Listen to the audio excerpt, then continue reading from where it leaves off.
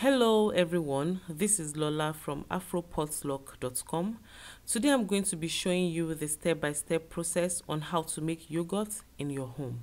There are actually a whole lot of methods you can use in making this yogurt recipe, and the method I'm showing you today is just one of those methods. So let's get started. The main ingredients for making yogurt is of course the milk, and I'm going to start by pouring this milk inside a pot. I always like to use whole milk for making yogurt because it yields a better texture of yogurt compared to the reduced fat milk.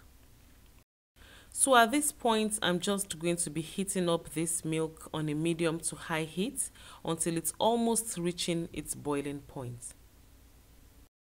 And it's very important to keep on stirring this milk at intervals to prevent it from scorching.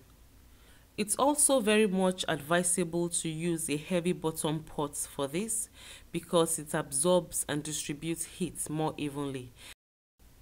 Once the milk comes to a temperature of about 190 to 200 degrees Fahrenheit, then it's time to take it off the heat. I personally don't use a thermometer for this. When I see the bubbles forming around the edge of the pot, I know it's time to take it off the heat. So at this point, I'm just going to be leaving this to cool down until it's warm to the touch. And as I said earlier, I don't use thermometer for this. Basically, you should expect it to warm up to a temperature at which you prove your yeast or thereabouts.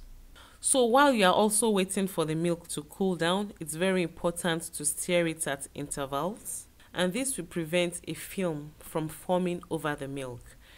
You don't want this film to form because it does take a little part of the fat in the milk, and you don't want that.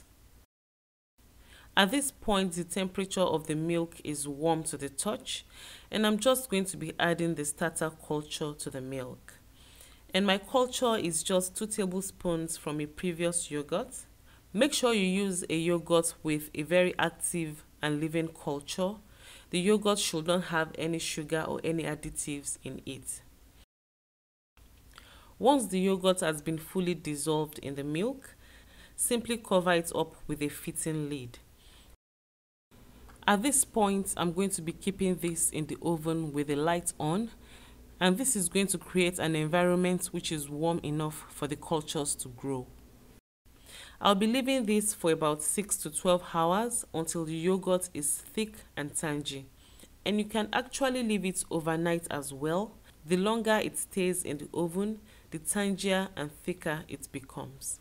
It's also very important not to disturb this mixture during the resting process so that the yogurt can be properly set.